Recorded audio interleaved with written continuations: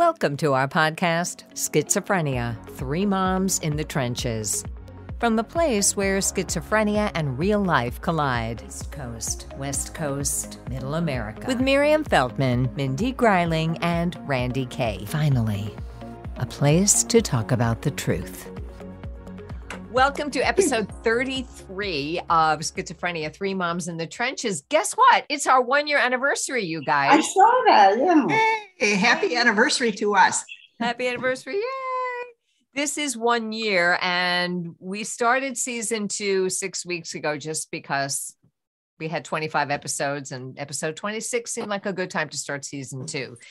But we're still going to celebrate big when we get to episode 100. So I'm very excited about tonight because in so many of our shows in the past, one of the many, many issues that comes up is what happens to my loved one after they leave the hospital?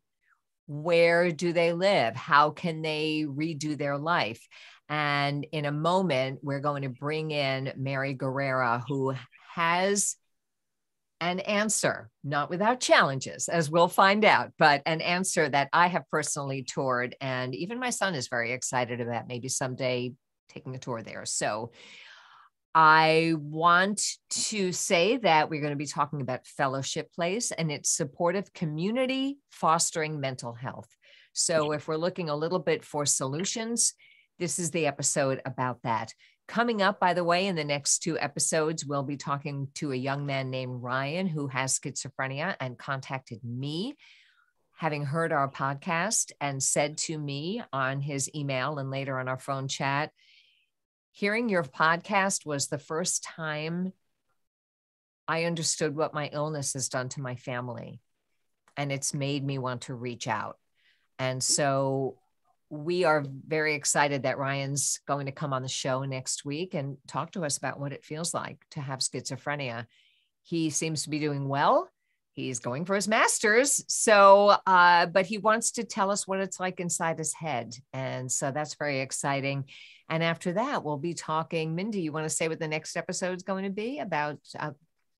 The next episode I'm excited about too. It's Sabah Muhammad, who leads a podcast for people of Black, Indigenous people of color. And that is, I'm sure, a lot of common issues and concerns that we all share. And then, but with the lens of what goes on in those communities that makes it, I think, even harder to deal with mental illness. So she does this for the Treatment Advocacy Center that she works for. Got a chance to meet her 3 years ago before COVID. And she's a delightful young woman who I think everybody will learn from, including us. Okay, great. So we have coming attractions. We'll also be talking to the author of a new book about parenting difficult children. And so we have a lot ahead. We're very, very excited. Also want to say that when I went onto our YouTube channel, where we have 244 subscribers, I got this notice. It says, YouTube, new achievement. So those eyeballs, the new achievement is we have 5,000 views. Oh, wow. So 5,000 people have viewed something on our YouTube channel, and it says, looks like your videos are getting more attention. So we're excited about that, whether you're listening or watching. We're so glad to have you with us. Please share, please subscribe, please tell your friends about it. We are getting close to 20,000 downloads. As of 5 minutes ago, we were at 19,501. So yay, and welcome. So glad you're here. Mindy's gone on a cruise. Mimi, well, we've had some time. So seriously, 30-second update, just real quick. I'll start. We're doing okay. COVID has hit my son's group home.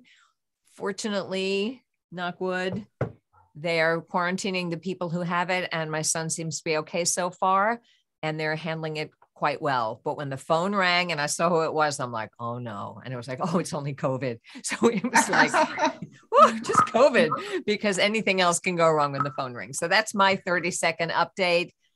Mindy, you all survived the cruise or had a wonderful time? We survived the cruise, had a wonderful time, came back healthy. And the good news is our son, this is the first time we've left him since he's been really sick. He survived taking care of the cat. He opted not to go with us. We wish he would have. But since he didn't, we're so glad that he survived while we were gone, because he's had big episodes other times when we were gone. So I kind of had PTSD to leave him, but he made it, and we all made it.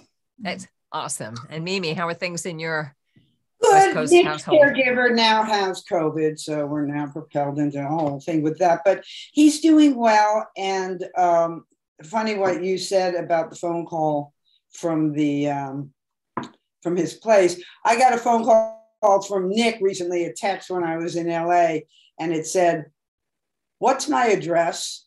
And I looked at that and I thought, there's no way this is good. He's either in custody or he's ordering something ridiculous to be delivered to his apartment. Oh my God. And I shared it with the women that I was with. They didn't quite get it. I think mothers of sons with schizophrenia might get it better, but things are going well. Good. Why did he need the address? He was trying to get pizza delivered. Okay. We'll take it. At least he wasn't in custody, right? At least Just it wasn't cold and pizza being delivered. I love it. That's awesome. Okay, so now that we have our quick updates and Mary's been listening, so you've got to meet us a little bit. Mary, you know me, but this is Mindy and Mimi. We each have sons with schizophrenia. We've each written books about schizophrenia. We each continue to advocate for our sons and for ourselves and for our families. And I've invited you on because so many of us, families of people with any mental illness, wonder what to do after the hospital, after the hospitalization. Where do you go if they don't live with the family, or they can't live with the family, or it's not a good idea to live with the family? What would true support and community look like? What is possible? And I have to say that when my book came out 10 years ago, one of my favorite bookings was getting to go to Fellowship Place in New Haven, Connecticut, and take a tour of what looked to me like heaven on earth. I'm sure it isn't, but I mean, I could imagine my son being happy in a place like that. And it is one of the most well thought out and respectful housing communities that I've seen. And so I'm just delighted to have the executive director, Mary Guerrera, on to share the Fellowship Place story with us. Mary, welcome. Thank you so much for being here. And it's really nice to hear about all of your success on YouTube. Congratulations. You're doing a great job getting the word out about mental health and what's working and what's not working and what we need more of. So thank you. Yes. So that's what we want to talk about, what we need more of. So I will just start by reading your mission statement straight off of your website, which is to serve adults living with mental illness by offering a full range of therapeutic support and rehabilitation services that promote independence, wellness, and a meaningful life. So Mindy's nodding her head, Mimi's nodding her head. So, just tell us, I would like to know what Fellowship Place is, and also at some point, what drew you to this line of work? So tell us a bit about your history and Fellowship Place's history. Well, I guess I'll start with my history. I am a licensed clinical social worker, and I have been in social work my entire professional life, right from undergraduate school up until now. And I've held a variety of positions, started out as a caseworker doing direct services, and then just, as they say, worked my way up the ladder. A lot of my early work was in child welfare and in preventive services. And I really became involved in community-based mental health, and in particular in working with people living with serious mental illnesses like schizophrenia back in 1990. And at that time, I met a pioneer, a really wonderful woman who was a mother who had a son with schizophrenia. And she established an organization in Greenwich, Connecticut called Pathways. And she overcame a lot of obstacles, as you can imagine, in Greenwich to try to open up a residence for people that were being discharged from the hospital. This was at the time when deinstitutionalization first started. Her name is Renee Bigler, and she does not take no for an answer. And we like her. She overcame legal challenges, neighborhood challenges, NIMBY, all kinds of things to get this first group residence established in Greenwich. And she actually approached me about becoming the executive director of Pathways, and I accepted. And we grew the program pretty significantly from just one house to 4 houses, and then we added other programs as well.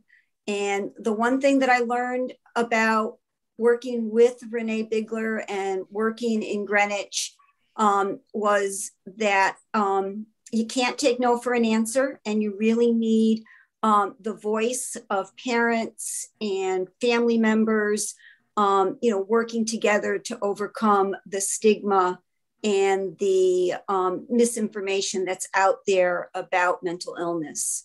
And after being at Pathways for about a decade and a half, I had the opportunity to come to New Haven, mostly because at that time, Fellowship Place was at a transition where they were getting involved more in housing. And because of the experience that I had had developing housing in Greenwich, I think that they were, very interested in bringing me on board at Fellowship Place. So that's how I got into it.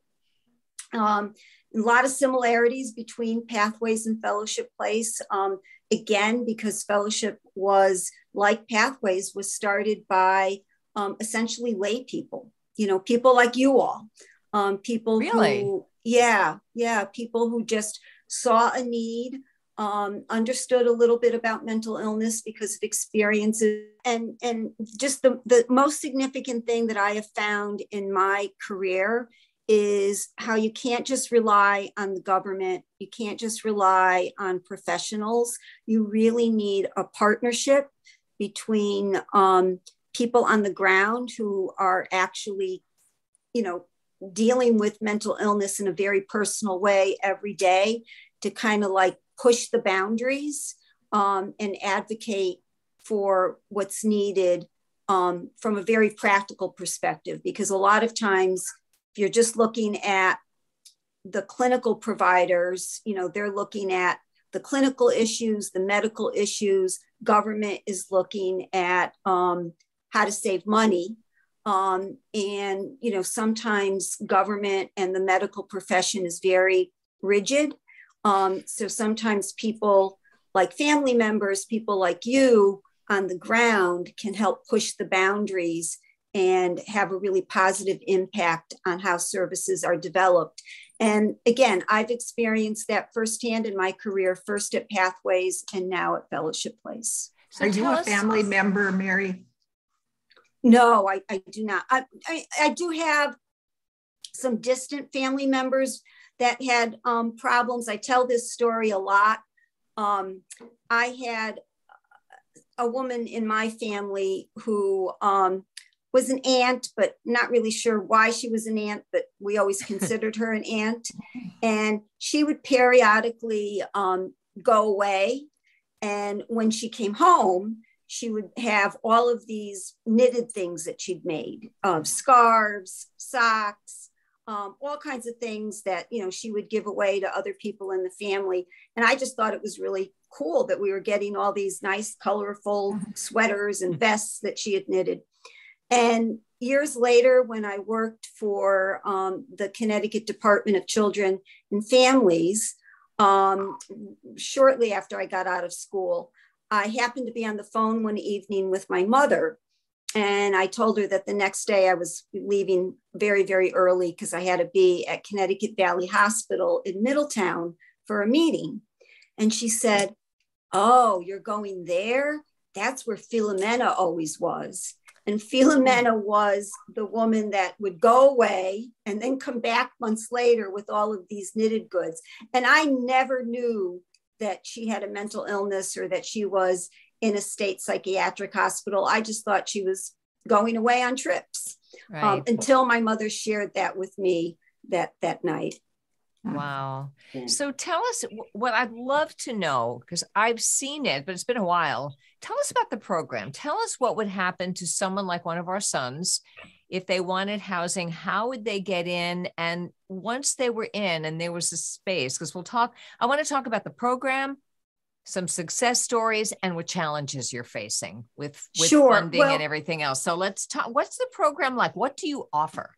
Yeah. So first, let me tell you what we don't offer, because a lot of times when people think mental health, they think about psychiatrists, psychologists, medications, clinicians. So we don't provide any of those traditional clinical services. What we strive to do is to address all of the other aspects of a person's life that really present challenges for people living with a serious mental illness. So we have 4 core programs. We have a permanent supported housing program, which is comprised of 4 separate apartment buildings, all nearby to our main campus. And in those apartment buildings, we provide support services, casework services that help people be successful in housing. We do a lot of skill building, a lot of counseling about how to structure your day, what other things you might do besides just stay in your apartment, staring at 4 walls or looking at your computer. The rents in those 4 apartment buildings are all subsidized through project-based contracts that we have with the U.S. Department of Housing and Urban Development, HUD, or the New Haven Housing Authority. So in the housing program, we're addressing 2 very basic needs that a lot of the people that we're talking about tonight have. One is they need affordable housing because most of them are living on fixed incomes from Social Security, disability, or some other government program. And secondly, in order to really be successful, they need support from somebody who can help them with the day-to-day. And thirdly, probably just as important, they need supportive neighbors. They need to be part of a community, be part of a network. A lot of times people that find apartments that are just random, out there in the community somewhere, run into problems because the other people in the apartment building think that they're odd or are afraid of them, or if they see them on the front porch talking to themselves, they just don't get it. Landlords get upset if the apartment's not kept up the way it's supposed to be kept up, or the way the landlord expects it to be kept up. But in a supported housing program like the ones that we operate, everybody in the building has been there, and maybe they're doing well now, but they remember when they weren't doing so well. So if somebody starts to have problems, they are oftentimes right there for the person who's not doing well, supporting them and helping them get through tough times. And the casework staff is also there on a regular basis and is oftentimes the first person or persons to see that, hey, this person is starting to decompensate and we need to intervene. And then also with just the day-to-day stuff, making sure the apartment is clean, that the garbage is thrown out, that people have meaningful, positive things to do. So tell us about isn't there like a central sort of clubhouse thing? That was something that really. Could I ask a question about the housing though, before we go on to the clubhouse? Sure. So because this is to me utopia. We always, in Minnesota, which is the state I'm from, we have a lot of 90-day programs. We're really enamored with community care, but it really translates into often 90-day programs. And that's just a drop in the bucket. So this permanent supportive housing that you have, to me, is utopia for people with serious mental illness who just aren't doing well. You know, FYI, my son is in an apartment and he's mostly in our house because he's lonesome there. But when you say permanent, does that mean lifelong? And then when you say HUD, it's not Section 8, it's kind of HUD housing we used to have, but that we don't get new HUD projects usually anymore. We have a couple that I know of, one really close to my house, but it's a form of housing that I don't think is being propagated. And I'd like to know if I'm accurate on this when it comes to Connecticut. And then why do you think it is that this is not the favored model when so many people like our sons need it? So those are both really good questions. And yes, our housing is considered permanent. So people can be there a year, they could be there 20 years. In fact, I have a couple of residents that have been in our building for 20 years. All of the residents have a lease, and they have to abide by the terms of the lease. But as long as they do that, they can be there as long as they want or as short a time as they want. So there's a lot of choice there. In the last several years, there has been a move away at the HUD level from site-based housing like ours. So the funding that helped us create some of the buildings that we created in Greenwich and that we have at my agency here in New Haven, it's not really there anymore. So it's hard to build new housing like what we've got now. The move really has been more towards vouchers that people can use to rent apartments, anywhere that has an opening and landlord will rent to them. So one of the things that I was going to throw out to all of you, because you're interested in advocacy, is to advocate for more funding to be able to develop projects that combine all of the elements that I talked about: affordability, support services, and a peer support network. Why do you think they've moved away from that? Well, because it's expensive. One of the projects that I developed here in New Haven is an 18-unit apartment building. It was a pretty old, decrepit building that we were able to purchase, but we had to do like a total renovation to create the 18 units that we have. And it cost about $3.5 million to do that. And where did that money come from? It was HUD money.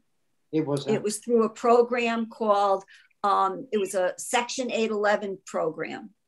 I did I did 2 Section 811s in Greenwich and then a Section 811 here in New Haven, but there are no more Section 811 dollars out there. But I think it's a model that works.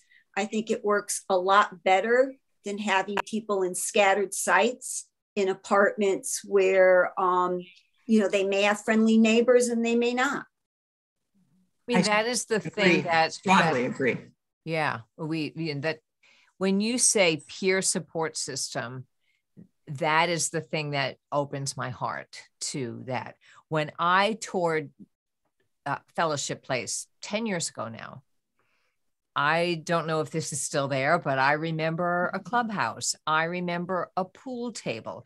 I remember people coming in and, people smoking, I don't love it, but people having someone to have a cigarette with in front of the clubhouse. I remember a cafeteria. I don't know if that's still there, where people could learn skills. And I know when my son left his group home 10 years ago and was promoted to his own apartment, it was a disaster. It was exactly like what you said. The neighbors thought he was weird. His bicycle got stolen. There were bed bugs. I mean, he was paying his bill, but he was lonely. He was so lonely. He didn't, I mean, luckily he was doing his best. He was trying to go to school. He was working part-time. He was going to anonymous meetings, but it was a terrible experience. And I think the loneliness had a lot to do with him refusing his meds and eventually getting hospitalized again. And when I saw what you had there with yoga classes, and when there was a ceiling filled with artwork, I remember that people it's all still there, Randy. It's still there. So for my son to have the option to not cook his own lunch and go down to the cafeteria and break bread with somebody else, that was just something I'm like, we want that. So tell us about the clubhouse. Tell us about, all of those things. And then, how hard is it to get a bed? So we all have basic needs, right? Think about, your own life and what's important to you and what makes your life meaningful. And, most people, if you ask those questions, will say, my family, my friends, my hobbies, my job.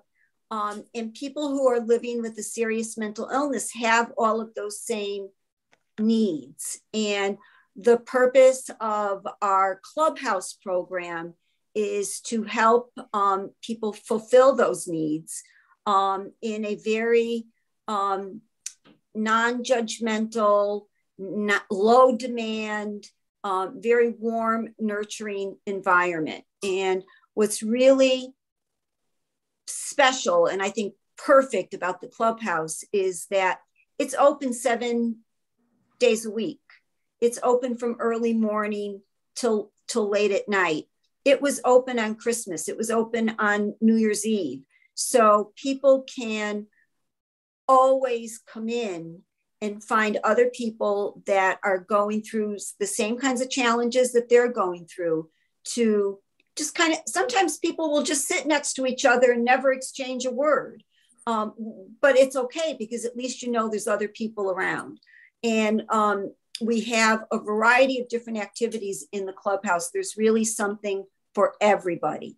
Probably one of the most popular things is our expressive arts program. So we've got a variety of different levels of art classes and art groups that people can participate in. We have a writers group where people get together and they write poetry, they write essays, and then once every 3 or 4 months, they publish a literary journal that's made up of, all of the work that they've done. We also have a music group that has morphed into a band called the Ships. And the Ships perform at all of our special events. They did a great job at our holiday party last month. And again, these are just things that help people feel like they're a part of something, that they have something that they can enjoy. We also have a dance group that meets once a week, and it's exercise, it's dancing, it's socializing. But for a lot of people, it also helps them concentrate, because in order to be able to learn the new dance steps, they really have to pay attention. They need to be able to concentrate. And as you know, for a lot of people with mental illness, and especially schizophrenia, they have a hard time with organizing their thoughts. And we find that with the dance group, if they really want to learn the dances, they've really got to pay attention, and it's great. But we have yoga, we have exercise, we have cooking classes, we've got movie nights, we've got current events, all kinds of discussion groups. And then we have more clinically oriented groups as well. We have a group about hearing voices. We have groups about building healthy, positive relationships. So there's really something for everyone. And what's really, really outstanding about the clubhouse model, as opposed to a medical model in an IOP program or a day treatment program at a hospital or a clinic, is that people can come in and say, you know what, I don't really want to do anything. I'm just going to come and hang out. and that's fine, no pressure. Or they can come in and look at our program calendar and say, well, no, yeah, I hear voices. I think I should go to the hearing voices group. Or, I like to play the guitar. Do you think I could go to music group? So they get to choose what they're going to do, when they're going to do it, and how they're going to do it. And if they really just want to come and sit, that's okay too. And, we really feel that having them come in, and even if they're just sitting and observing, eventually something's going to click and they're going to get involved in something. We had International Clubhouse executive director on for one of our guests. Randy invited him recently. And is your clubhouse a certified Clubhouse International clubhouse or not? Yeah, no. So we really we've taken what we consider the best from the Clubhouse model and added other things. So, there's some similar, we're not a certified Clubhouse, and, we've borrowed some of their ideas, but not all. We've added a lot of our own stuff. In particular, some of the clinical groups that we run are not groups that you would probably find in your typical Clubhouse, but we have found that they're very, very helpful for people that are at that stage in their recovery. And so just so I'm clear, I'm sorry. So and I use the word clubhouse, but it wasn't like an official. It's sort of a central gathering place. You know what we call it? We call it a social rehab center. That's like the official name, and then the unofficial name is the clubhouse. Gotcha. But it's only for people in your housing, right? Only for residents? No. So it is open to everybody who lives in our apartments, but it's also open to people that are living with family members, living in their own apartments somewhere in the greater New Haven area. We also take people from group homes and transitional housing.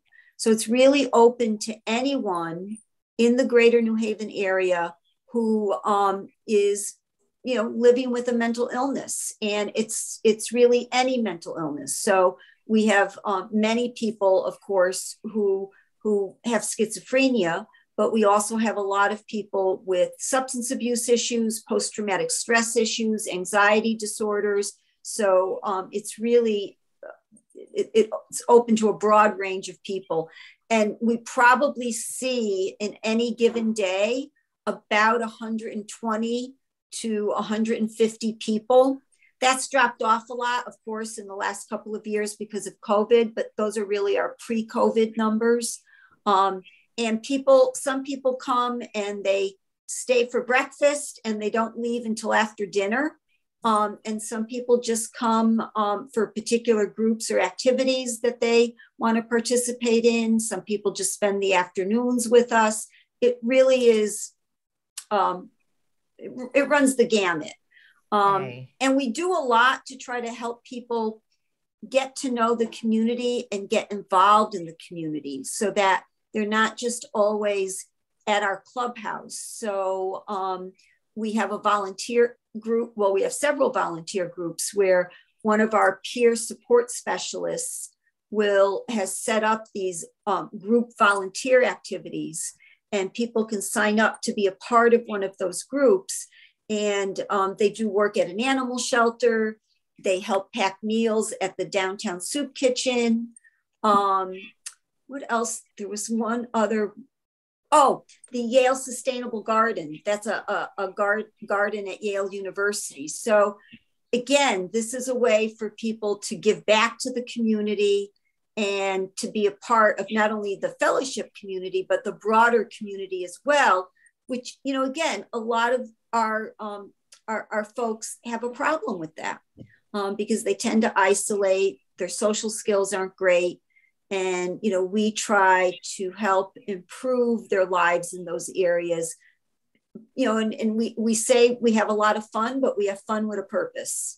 I love it. I'm watching Mimi's face and I know she wants to talk. So go ahead. Me? Yeah. Well, I may be jumping ahead here, but the obvious question is, how can we have this in every state? I mean, why is this? This is what we need everywhere. And why did this happen here and not elsewhere? And how do we do it? I mean, this is what we need. So a lot of it has to do with funding and advocacy. When I hear politicians talk about mental health reform and investing more money in mental health dollars, they are typically referring to more hospital beds, more outpatient clinics, all of the medical model kinds of services. And we need all of those services. However, as you all know, and you know more than anybody else because you're living it every day with your sons and daughters, there needs to be something for people in between all of those medical appointments. Because in order to really have a positive, meaningful life, it's not just seeing your doctor once a month or once every couple of months. It's not just taking medication. You need a lot more. And that's where places like Fellowship Place come in. We are addressing all of the challenges and issues that people living with mental illness have that are not really addressed by the psychiatric community. And probably the psychiatric community is not in the best position to address those issues. Housing, employment, daytime structure, those things are really, really important, but they don't really come under the medical model. And I think that there needs to be a lot more advocacy and community awareness about the whole gamut of things that people living with mental illness need to really have positive, healthy lives, that it's not just the medical stuff. For sure. What advocacy groups are helping you the most? Are there any groups you could name? Is NAMI helpful with this advocacy? NAMI is helpful. But I also think that parents are very, very helpful. The consumers themselves are very helpful. We try to get our consumers involved in letter writing campaigns and testimony in front of the legislature to talk about what really has helped them in their recovery.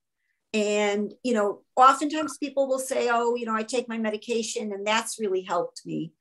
But what really stands out when you talk with a person in recovery is what's helped them is having a place to go to every day, having a decent place to live, having good friends that I can talk to at 10 o'clock at night if I'm feeling anxious or I'm starting to hear voices. Those things really, really stand out. Having a job, even if it's just a volunteer job or a part-time job, that is very, very meaningful. So that's what we need more of. We need to expand the way we think of mental health and mental health services. It's not just the clinical stuff. It's a lot of these non-traditional kinds of things that we do at Fellowship Place that I think can really make a difference. And in the long run, these non-traditional things help the whole community because you see people are going to go less back and forth in the hospital. They're going to have fewer relapses. And in the end, that's good for all of us. And happier lives. Just and so we know, lives. Yeah, we have about 10 minutes left, believe it or not. That's so it. One more thing I wanted to say, in it, the investment in mental health services varies from state to state. In Connecticut, we're very, very fortunate. We have it could be better. There's always room for improvement, but I think that the state has done a pretty good job of investing in community-based services like the ones we have at Fellowship Place. And our budget at Fellowship Place is about $3 million a year. About 75% of that budget does come from the state of Connecticut. And we have to raise the rest privately. And we do that through annual appeals, special events, foundation writing. But, the state, at least here in Connecticut, is our biggest funding source. That's good to know. I want to know, as a parent, even though it's not a medical model, is there support for my son taking his meds every day? And how long is your waiting list for a bed? That's the question Mimi asked earlier, and I'm waiting to hear the answer. And I'm so there fearful. There is a waiting list in all of our housing. Because it is permanent housing, we don't have a lot of turnover. Last year we filled a vacancy in our Section 811 project, which is our newest project. That project opened up in 2010, and we only have 18 units in the project.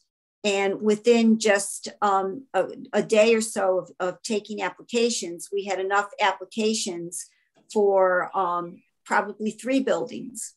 And last year, when we filled that vacancy, right around this time of year last year, the person who got the vacant unit was someone that had actually been waiting since we first started taking applications back in 2010.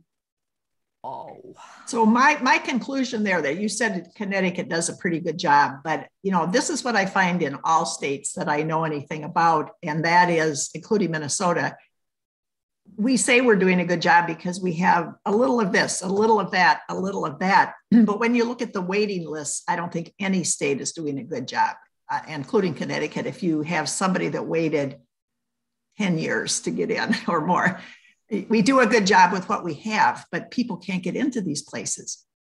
And as I said, there isn't a lot of money to develop new housing.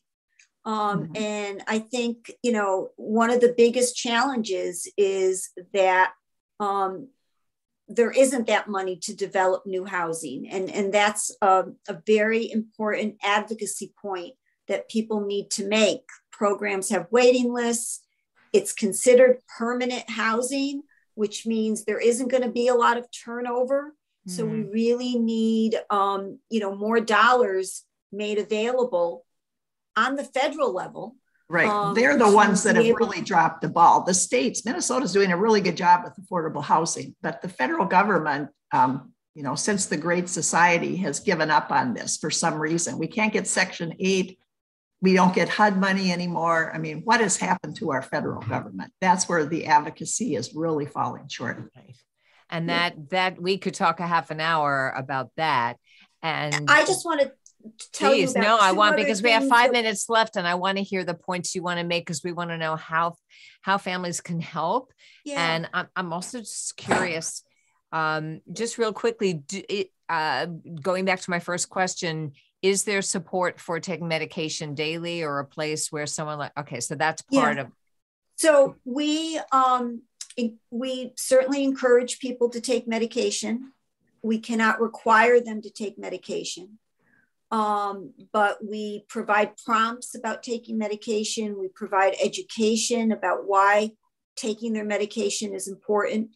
And we, if someone really needs someone to be there and administer the meds for anyone, we will work with visiting nurses. Great. Who will come in to the apartments and help with that. We also have visiting nurses that come to the clubhouse and, make sure that people take their medication, especially for people that are early risers and get to the clubhouse really early. The nurses will actually come to the clubhouse and do medications at the clubhouse. So that's how we handle the medications. Okay. I do want to tell you that in addition to the clubhouse and housing, we have career services, we have employment programs and education programs for those individuals that are ready to think about going back to school or getting a job. And the last program is probably the program that's growing the most these days, believe it or not, is our homeless drop-in program.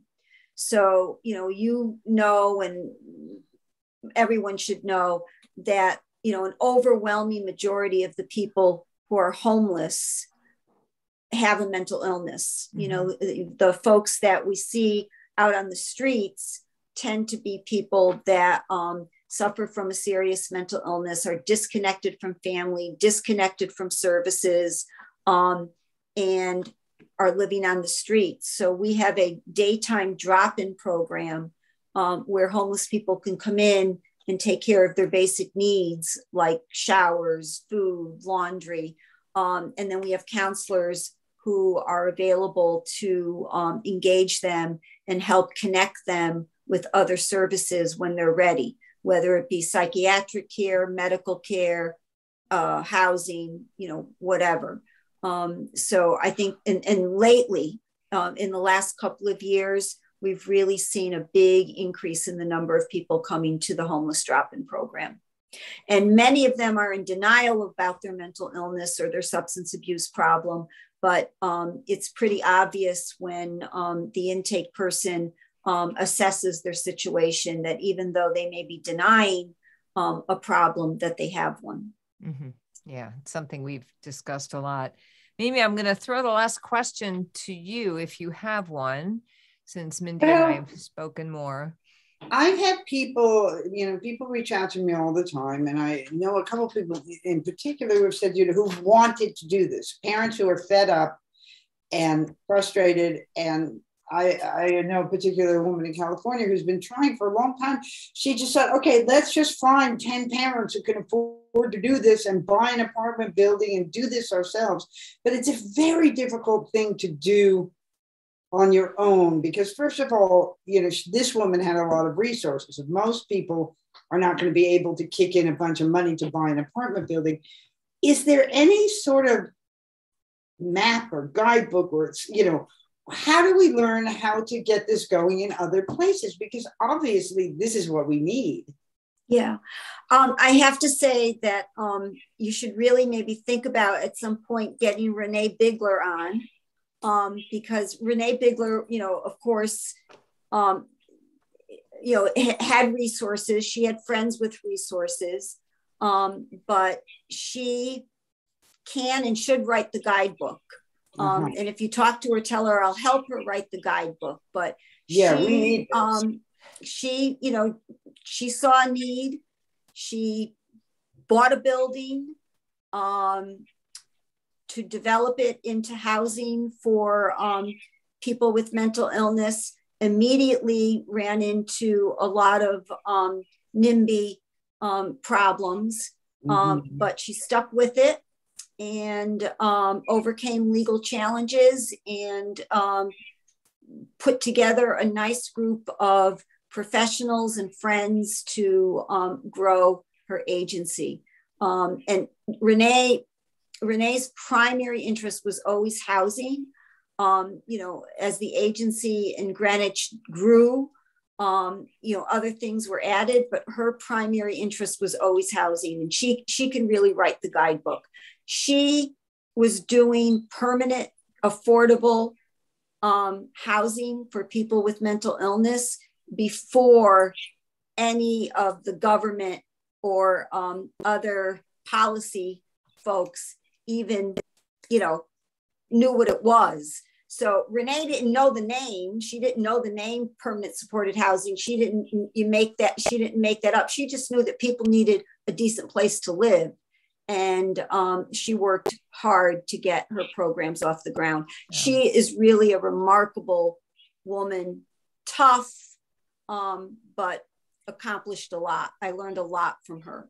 Well, we will definitely reach out to her. We definitely will. I can't believe how quickly the time has gone. I want to know where people can send money to you. Or I'll take it. Any links? Obviously, I'm going to put your fellowshipplace.org. That'll be in the show description. But in case someone's not reading the show description, tell us any links for more information. Anything you'd like us to know in the last minutes? Yeah. So our website is www.fellowshipplace.org. There is a donation page on the website, so you can just click on donation if you'd like to support what we're doing.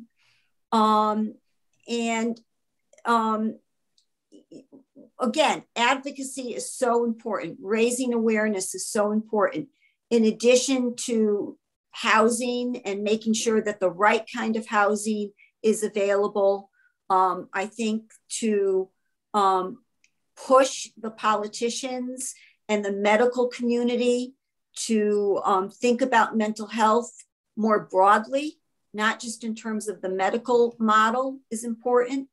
And also to push research around how to help people who are suffering from serious mental illness, and especially schizophrenia, develop more insight.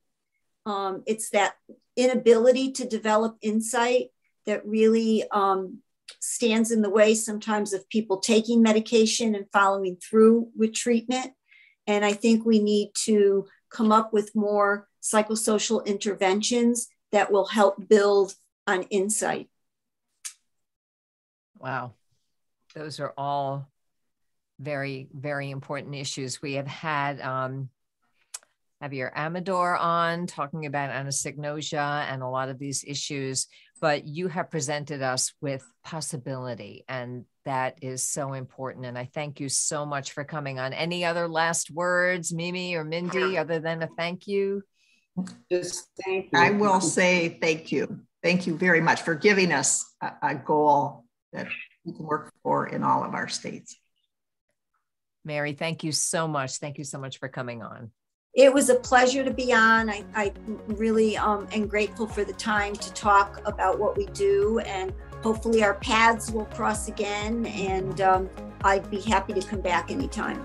Hey, thanks for joining us for this episode of Schizophrenia, Three Moms in the Trenches with Randy Kay, Mindy Greiling, and Miriam Feldman.